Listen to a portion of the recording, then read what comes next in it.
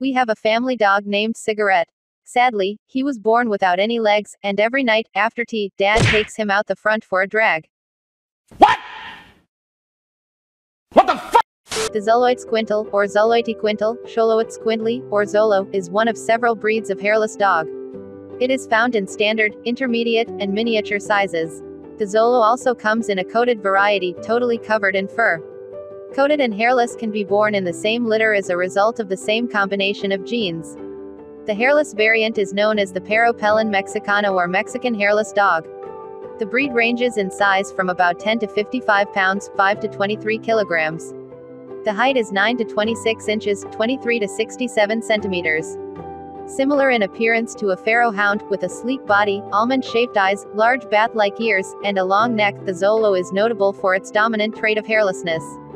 The dominant hairless trait originated in this breed as a spontaneous mutation thousands of years ago. The hairless variety is completely hairless on the body, with many dogs exhibiting a few short hairs on the top of the head, the toes, and the tip of the tail.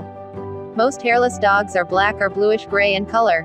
The allele responsible for the Xolo's hairlessness also affects the dog's dentition.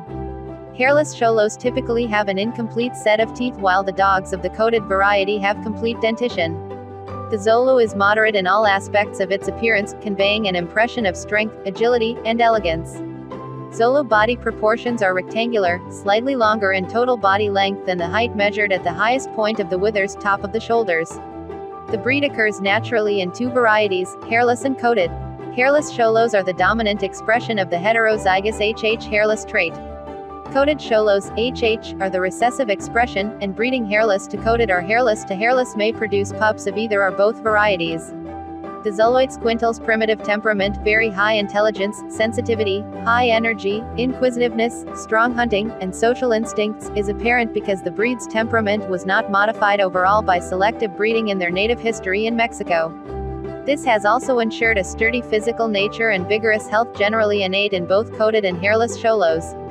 Adult Xolos are frequently noted for their calm demeanor, although puppies can be extremely energetic, noisy, and very oral until they reach maturity, after 2 years old, after which they tend to settle down, bark less, and become more calm. Inadequately supervised or exercised Xolos can become escape artists, climbing and jumping fences to chase. Many individuals of this breed can possess guard dog ability and will not back down from a fight. At the same time, adult dogs, when they are raised properly, can become steady, well-behaved, and affectionate companions. Xolos are a hardy, healthy breed with few breed-specific health problems.